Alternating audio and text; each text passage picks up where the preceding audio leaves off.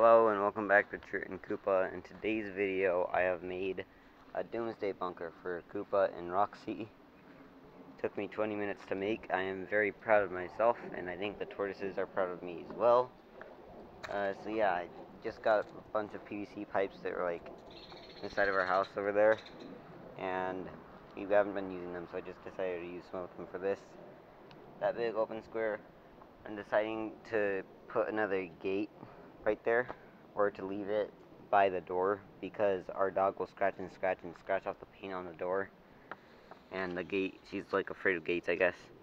Anyways, there's Roxie in there. To get this open, I have like these three right here, and you just slide it, and then here's her pool in there, and yeah, there she is eating her food.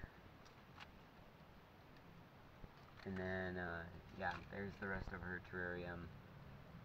I'll have to clean it out next week because she poops a lot now. And then I just slide these back, and since we're not like really able to peer into there, there's just like this little crack right here, and you can basically see everything in there. And then Koopa, here is his. He's right there. And for his, you basically do the same thing. Just slide this back. There's his pool. And yeah, his lettuce is over there. I don't think he knows it's in there yet. And then I have three like logs propped up that make like a little hide on the wall for him.